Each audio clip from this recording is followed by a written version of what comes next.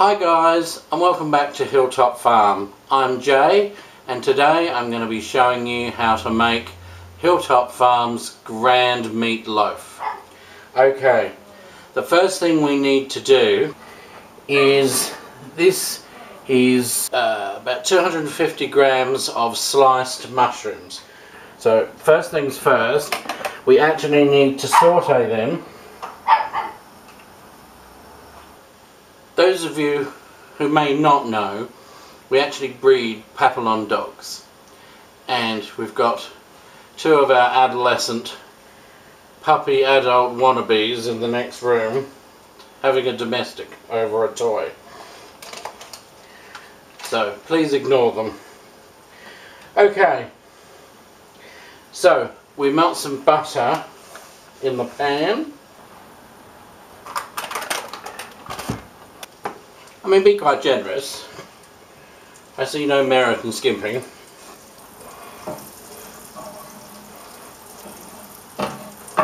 Now, add our mushrooms.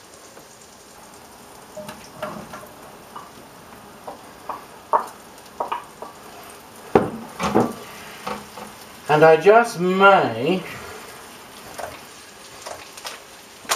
add some more butter.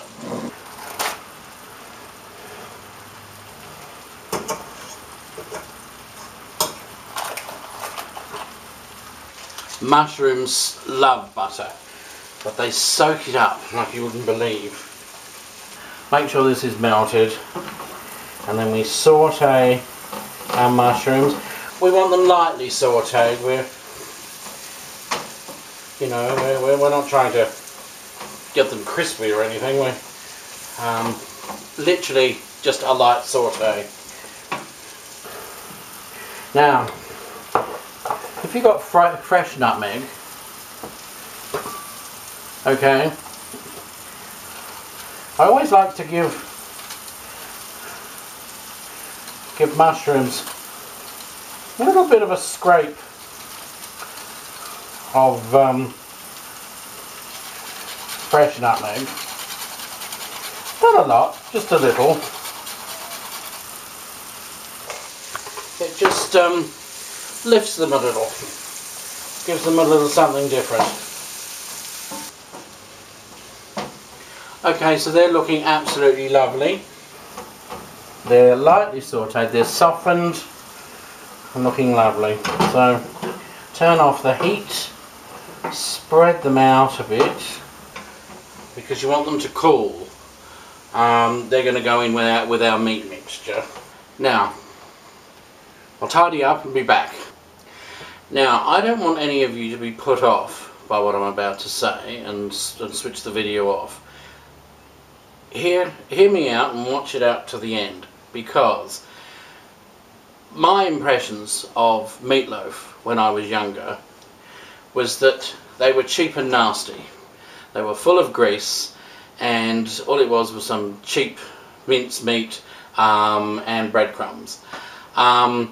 This one doesn't have breadcrumbs. This is a mixture of meats, and by the time you're finished, you're talking about a loaf that's probably cost you $20 to $25 in meat, but it weighs 2.5 kilos or 4 pounds.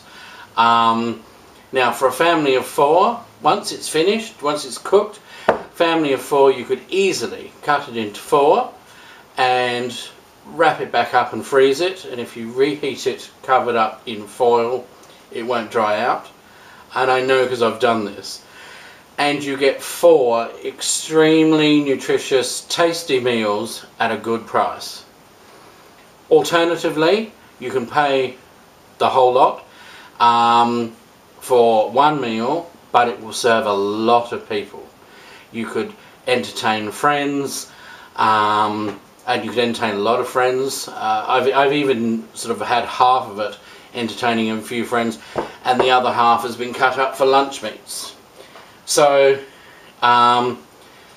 think about it, because although, as I say, your first impressions will be this is expensive to make, It's actually not when you think how much it makes and how far it will go. Okay, what you need to start with: 500 grams of pork, chicken, beef and sausage meat. Now it's obviously minced or ground or whatever. You can have a combination of 4 of any different meats that you like. The sausage is kind of mandatory because it's a bit sticky and helps bind it together. But the other 3, you can have turkey, lamb, venison, elk, whatever takes your fancy, you can have. Another thing that's mandatory, and I don't want people to pull faces over, is this: chicken livers. Now I know a lot of people will go, yuck, it's revolting, it's gross and all the rest of it. In my experience, most people that say that have never tasted it in their lives. Now, it's not pleasant to have to handle, but let's face it, neither is raw chicken or raw anything for that matter. You just have to take a deep breath and get through it. So, 250 grams or 1 pound of, well, not 1 pound, sorry, half a pound of chicken livers. And you finely chop them up, and believe me, give it a go. Try it. Step outside the square. When it's mixed through here and it's cooked, it adds a beautiful flavour, but you'll be hard pushed to even find any. Alright, so our chicken livers, they go in. Okay, then we have 1 large onion. Okay, that's all diced up. In she goes. Whoops. Okay, we have a good tablespoon of fresh thyme. Beautiful. Smells lovely. Now, as much garlic as you like. There's probably a couple of tablespoons there. We love it, but you know, you can add more, less. But put some in. You want to be able to taste something. Okay. Now, just wash my hands and I'll be back. Okay. I'll pop that to one side. I've got black pepper here. A really good pinch, I think. I better put this back where you can actually see it, I suppose. That would help, wouldn't it? So yes, as I say, a really good pinch of that. Okay. Then salt. Couple of pinches of our good old Himalayan salt. Now you might think this is an unusual one, but it works. Allspice. Look at that. A good teaspoon.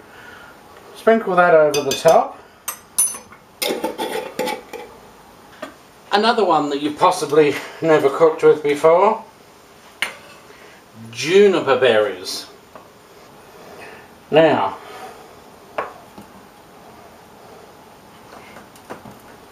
it is most important when you are cooking with juniper berries that you crush them. Okay? Don't have to chop them up, but you do have to crush them.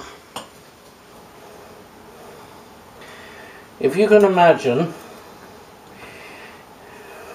eating a piece of meat and picking out bits of lead bullet as you go, which may have happened to some of you, but that's what it will be like if you don't crush the juniper berries.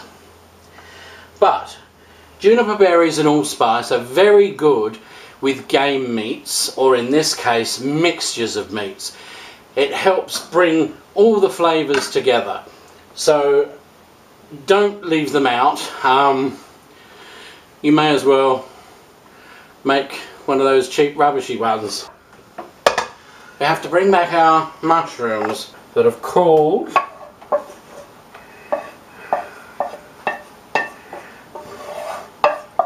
And they go in along with the pan juices. You don't want a morsel of that flavour to escape. And last but not least, an egg.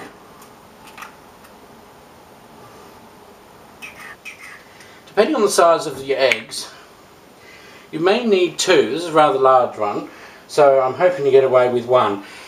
If by the time you get towards the end it just needs a bit more liquid, you can add another one. But I think this one's going to be alright with the one. Now, I hate to tell you this. It pays to have all the meats at room temperature, or virtually at room temperature, before you start. Because this can only be mixed by hand. Because if you try and mix it with anything else, you won't get an even mixture. You will be kneading this for 15 minutes at least, squeezing it through your fingers to get it all amalgamated.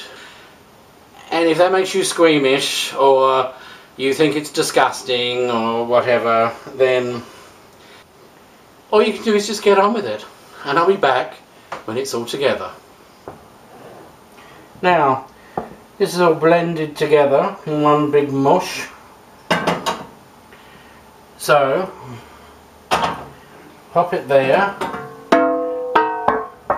Now, you get a nice deep oven tray.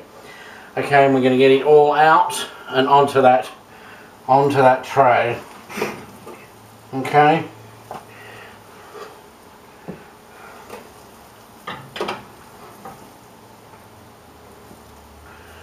Now,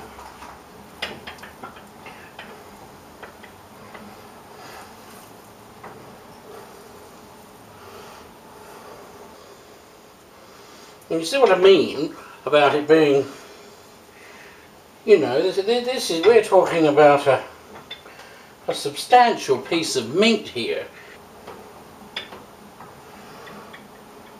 This is not some, like I have seen in supermarkets, some revolting little concoction. It's in a little foil tray. Goodness knows what's in it. Okay, press it down gently.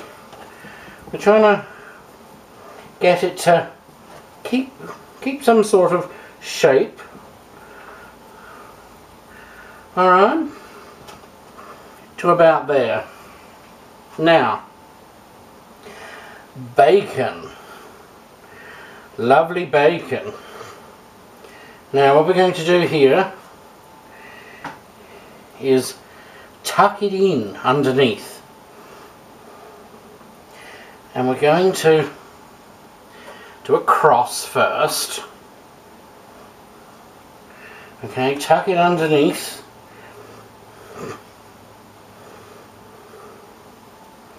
Okay, underneath.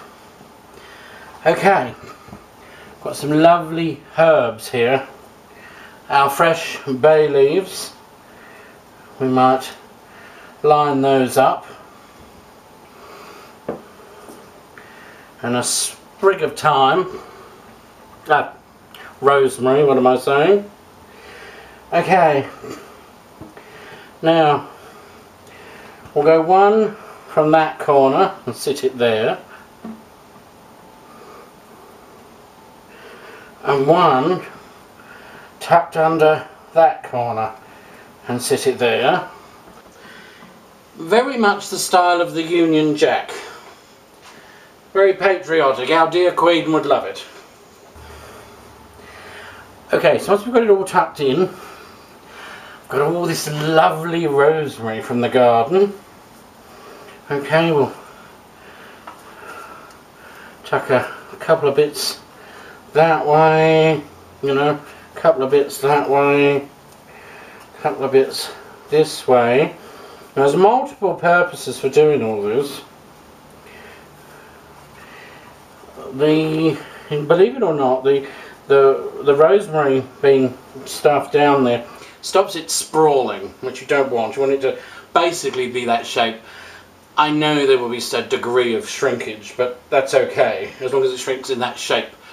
You don't want it an inch thick like a big hamburger patty on the bottom. Okay, now we drape, probably best to break them in the middle like that. Okay, and then they sit lovely, draped over the top. You see? Looks like a hair in a hedge, doesn't it? Okay, with a little persuasion, we finally got that lid on.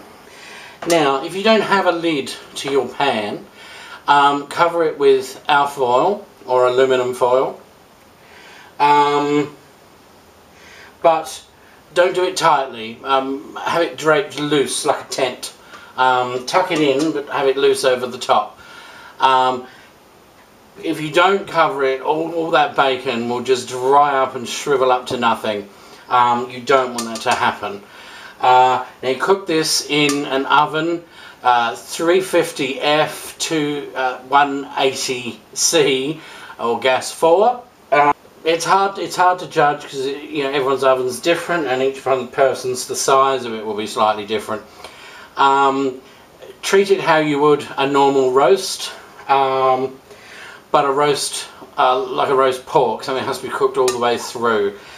This will probably go in our oven for around the 2-hour mark, and we'll check it. You want the liquid running clear when you skewer it in the middle. And once you do that, bring it out of the oven and we'll take it from there. Okay, so are you ready for this? Have a look at that. Perfect. 2 hours to cook, as I thought. Now, we'll take some of this rosemary off the top. Leave that one there. Okay. Now, these ones could sort of baste the outside, couldn't you?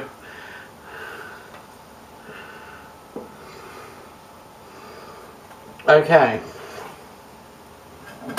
Now, we have to lift it out of there. I've done this many times, so I'm used to it. It is nerve-wracking and it is heavy. Okay, 2, what do you call them? I don't actually know, I call them egg flippies. Anyway, one either end, push them under, lift it a little ways off the top to drain.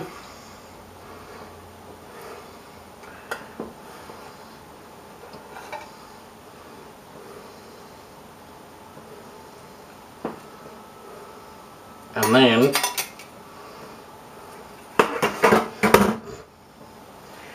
voila!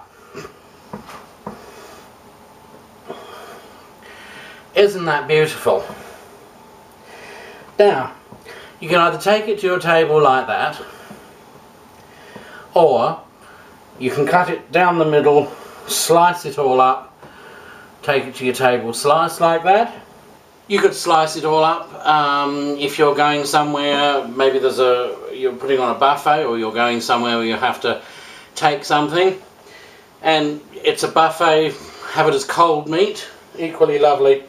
But you see what I mean? You cut that into 4 pieces, okay, wrap it in aluminium foil or aluminum foil, whatever they call it in the US, and put it in the freezer. Reheat in the oven on low temperature, wrapped in foil so it doesn't dry out, and you've got yourself 4 roasts for a family of 4. And although yes, it has cost you a lot of money for all that meat, 4 roast meals goes a long, long way. Also, the pan juices, use it to make gravy. Obviously, take the rest of the rosemary out. Use it to make gravy. You can freeze it and use it in recipes that require a game stock. Don't often get called for it, but when you do, this can be used in place of game stock because it's very similar. But if not, as I say, use it as a gravy base for anything that's gamey, beefy. You can even use lamb because of the rosemary. Rosemary goes wonderfully well with lamb. Your imagination alone will limit you. Okay, so that's about it for today from Hilltop Farm. Remember to hit the subscribe button. Remember to hit the like button and share us on social media. And until next week, it's goodbye from Hilltop Farm. See ya!